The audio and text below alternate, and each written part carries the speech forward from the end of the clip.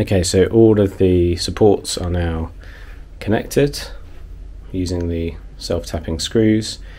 The next thing is to take it up on the roof. I'd like to put this on the roof of the van without using any extensions, so I just want to be able to use the cable that comes with it, cut the ends off and wire those straight into the solar controller. So what I'm doing is measuring out a piece of string that's the same length as the cable, and then I can use that and the box that it came in, which is basically the same size, to check whether or not that cable is actually going to reach, or whether or not I need to buy an extension.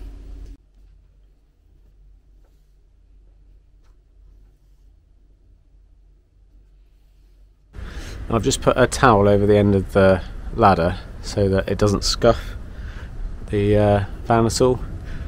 Might not be necessary, but doesn't hurt.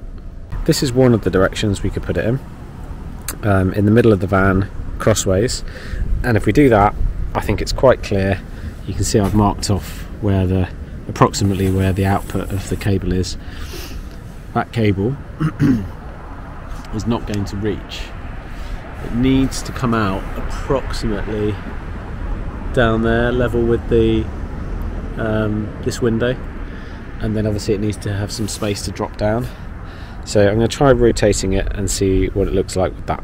Put it this way around, it has two benefits. One, there is some space for a small panel next to it if we want to upgrade in the future. The connection cable is closer to where I want it to go, but it's still not going to be long enough, so I think I'm going to order a 1 meter extension that will plug in up here, and then we'll cut that off to go down below.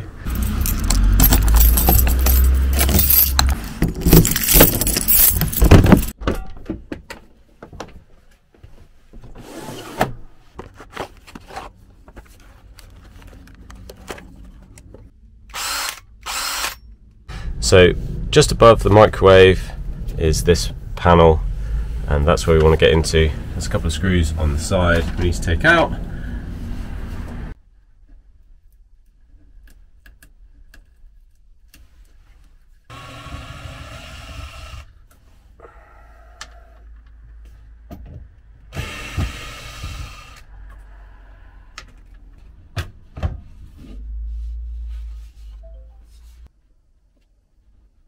Here's our loom that we need to strip and plug into the Victron.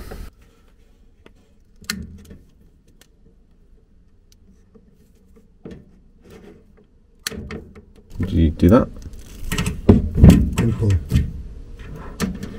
Ah! Why am I getting sparks? I've turned everything off. Sorry? But everything's off. Apart from, I haven't taken the fuse off the battery. Should I take the fuse off the battery then?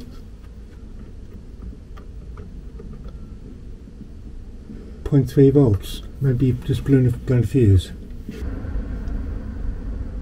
0.3. Nothing.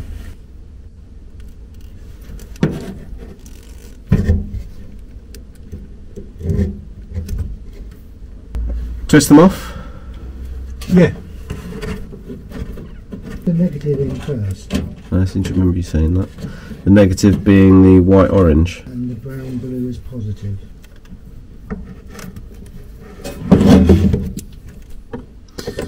Okay, so plugging in the white orange cable, which is negative, into the negative battery on the Victron. And now I just need the positive in as well.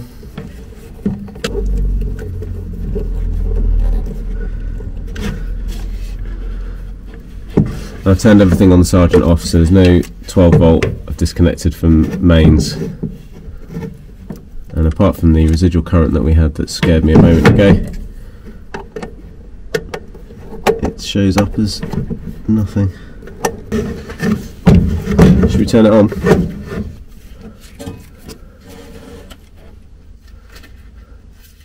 Am I expecting something to happen? You might get a light. I don't have a light. Is it connected up? It's connected to the battery. Which should be enough. The wires are screwed in, not the plastic. Yeah, it's pretty good, isn't it?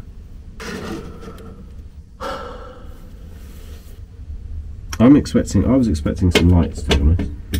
Well, yeah.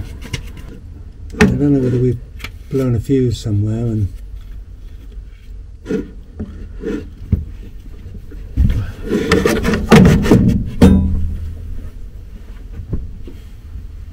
No, there's nothing blown, because they're quite obvious when they do blow. Yeah.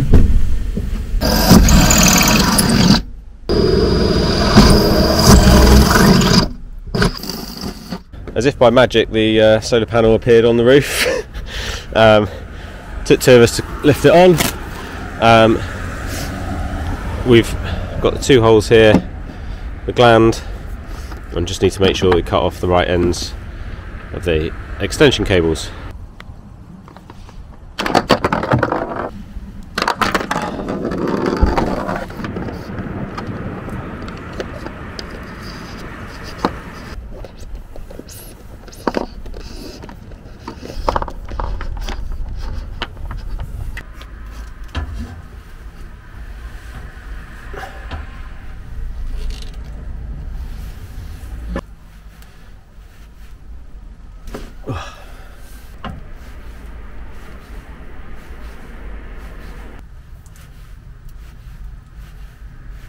So connect this up to the Victron. Yeah, before you do, let me make sure the other side of that is not connected to the... I can't remember. So negative into PV.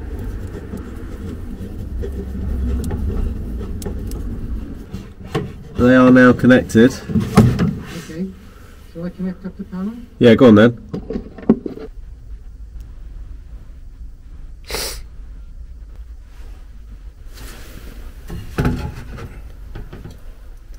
So I'm doing a software update on the charge controller. Battery voltage 13.79. So solar voltage is 28.82, but no current. It is a grey day. It's a very grey day.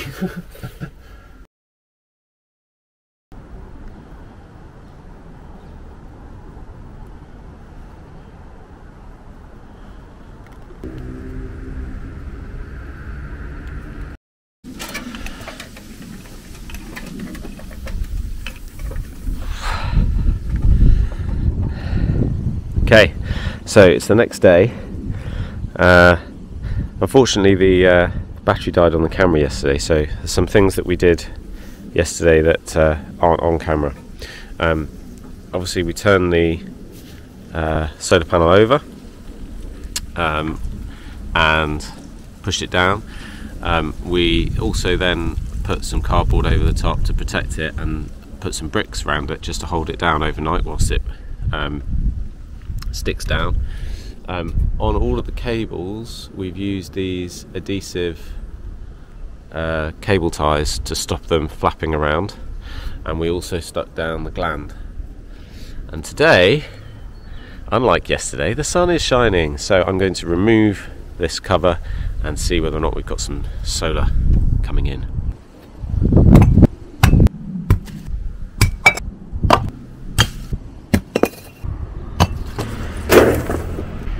Right, so this is what we've got, and hopefully it's secured. It feels pretty secure.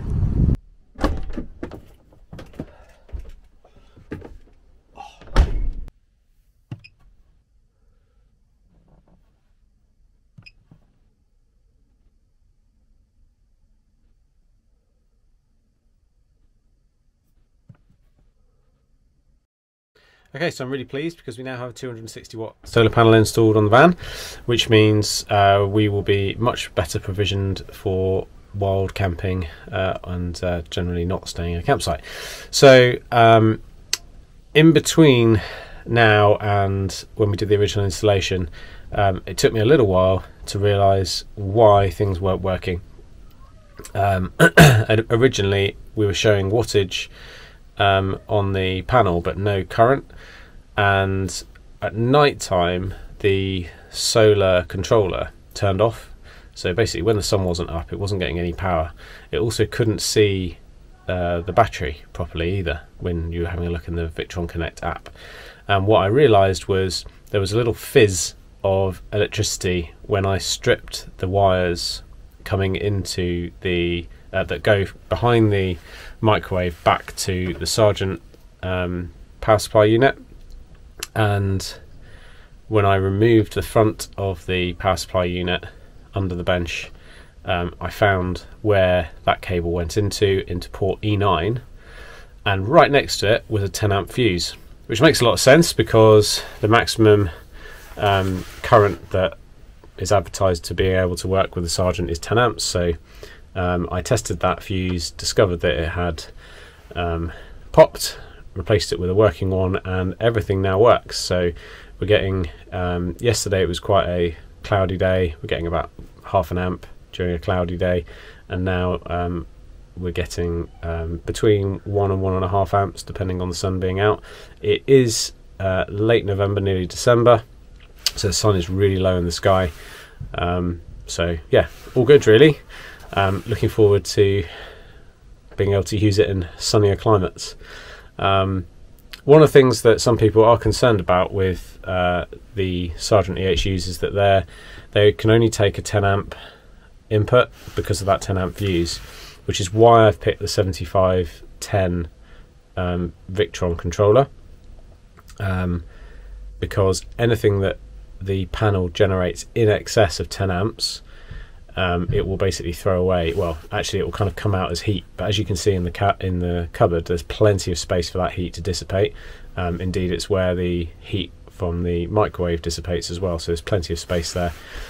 So I'm not really concerned. The panel maximum current that it says it can generate is 10.6 amps, and I think in general you're probably going to get about 50% of what you actually want, you know, even in peak sunshine, about 50, maybe 70%. So I don't think we're going to get anywhere near that. Slightly over paneling in order to get more power when the sun is low in the sky. If you think about it from the point of view of, you know, if you're able to get 50%, but like on a day like today, we're getting about maybe 5 or 10% of the maximum wattage. But if we had a smaller panel, that 5 or 10% would equate into much less power. So slightly over paneling in order to get that higher current when the sun is a bit rubbish.